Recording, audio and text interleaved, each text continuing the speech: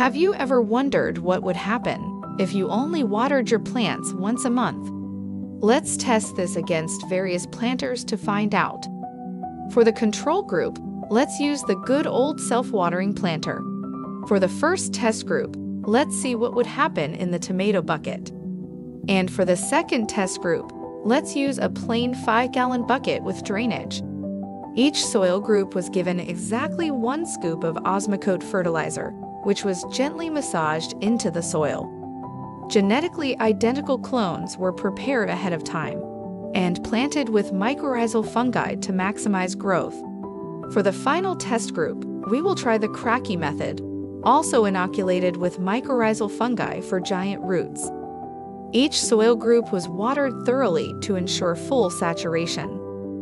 The cracky group was given a big scoop of Maxi Grow, which was dissolved with pressurized water.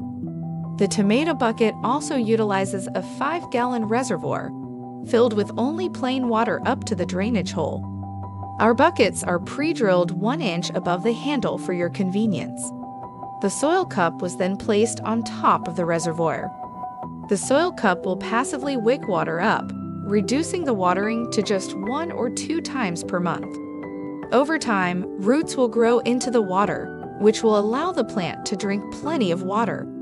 Each soil specimen was given 1 last watering to ensure maximum water saturation. We won't water these plants again for a full 30 days. What do you think will happen? Share your prediction in the comment below.